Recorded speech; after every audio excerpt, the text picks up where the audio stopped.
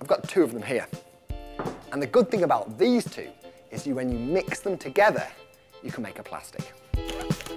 Chuck a bit of this in here, and an equal quantity of this.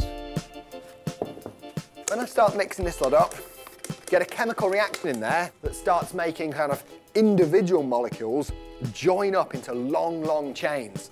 Long chains called polymers, and that is essentially a plastic. The plastic that this makes is called polyurethane. Now that might sound like something you've never heard of, until you realise that it's probably insulating your house right now. Insulation panels, polyurethane. You may even be sitting on some polyurethane. That seems to have worked very nicely. Plastics are made in all sorts of different ways. This is just one of them.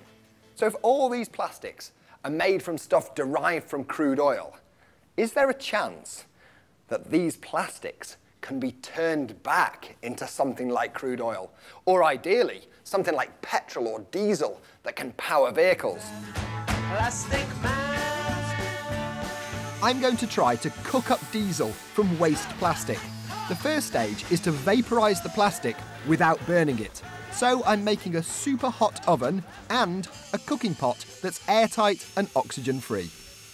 I've had to adapt it slightly. There's one more element to the build. Not only is a normal oven not hot enough for the process, a normal cooking pot isn't quite up to scratch either. So I've built my own. So the plan is to put my waste plastic into the pot here. The ideal cooking temperature is between 350 and 400 degrees. Time to switch on the oven. Let's cook some plastic.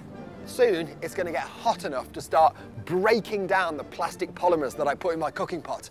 At that point, they start forming flammable vapours that they're going to rise up here into this condensing column. There, hopefully, they'll condense and cool into some kind of liquid fuel, which will collect in here with the plan that we tap it off and run an engine on it. As it melts, the plastic breaks down into different length molecules, depending on the temperature. For diesel, I want molecules around 10 to 20 atoms long. Right, that's been boiling away for quite a while now. Now let's see what we've managed to collect. Well, it certainly looks encouraging.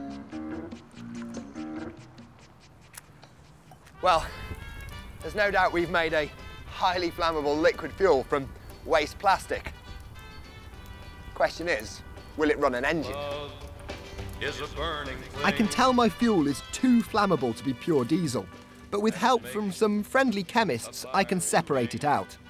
So here's our diesel, or at least what we hoped's diesel. These guys have kindly allowed us to put it in their vehicle. Let's find out if it works. Kate, are you all right to start her up?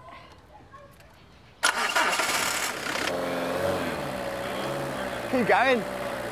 Look at the level on that's dropped down. This car is running on diesel that used to be plastic. Waste plastic at that. Let's see how this goes.